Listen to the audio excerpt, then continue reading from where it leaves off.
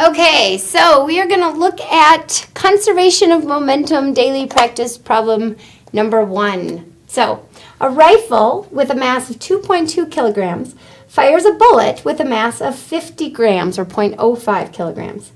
The bullet moves outward from the rifle and the recoil speed of the rifle is 3.36 meters per second. So that's the speed of the rifle moving in the opposite direction of the bullet. What is the velocity of the bullet as it exits the gun? Okay, so we have a system. And when we have a system, we have conservation of momentum, assuming there are no external influences on that system. So the first step in our process is to define the system. The system is made up of the bullet and the gun. So they're the two objects that are interacting, the two objects whose momentum is related. All right, so when we deal with a system, we want to think about conservation, thinking about the idea that the final momentum is equal to the initial momentum. So we need to define our initial and final.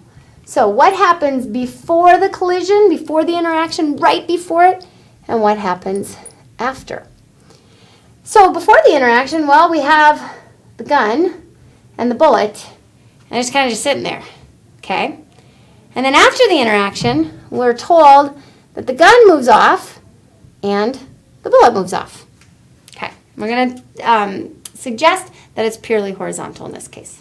Okay, so now we define each element of the system. So this is the point of the collision from that case to that case. So let's define each element. Okay, well, we have the mass of the gun, initial. We have the velocity of the gun, initial. We have the mass of the bullet, initial, and the velocity of the bullet, initial. All right, and the same is true in the final condition. We have the mass of the gun, final, the velocity of the gun, final, the mass of the bullet, final, and the velocity of the bullet, final, after the collision. So let's look at what these values are given to us in the problem and the ones that we don't know. So the mass of the gun, it tells us that the mass of the gun is 2.2 kilograms, and that's true for both the initial and the final condition. The problem doesn't indicate that any mass has been lost in either of these two objects.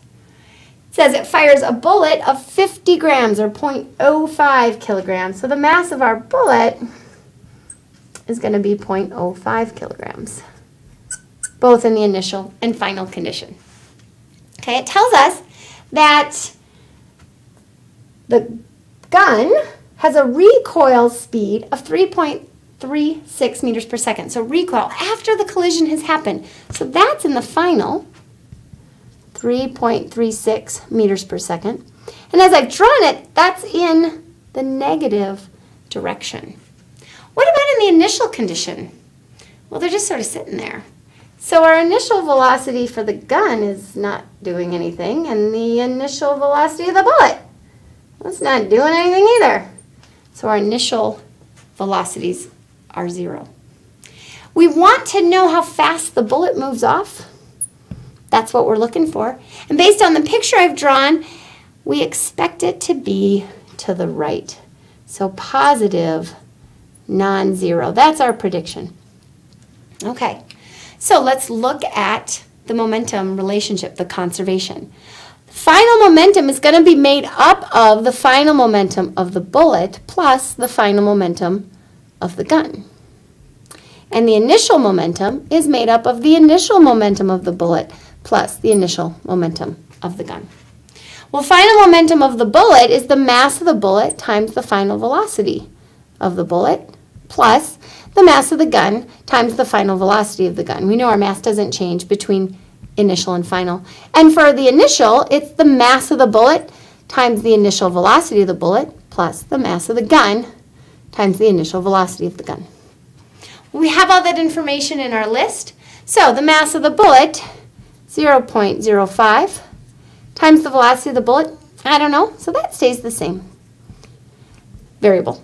Plus the mass of the gun, 2.2, times the velocity of the gun, negative 3.36. And that's going to equal, well, This should be pretty straightforward. We don't have to put in all the numbers. Our velocities are both 0. So the initial momentum has to also be 0. All right, so now we simply can solve for it, recognizing that if the initial momentum was 0, then the momentum of the two objects must be the same, and mathematically, that's how we will examine it. So we bring this whole term to the other side, and we have 0.05 times the velocity final of the bullet. And I have a subtraction here, so I can add it to the other side, and we have 2.2 times 3.36, 7.392. So 7.392 negative on this side, added it to the other side, and we find that the velocity of the bullet is equal to 147.8 meters per second.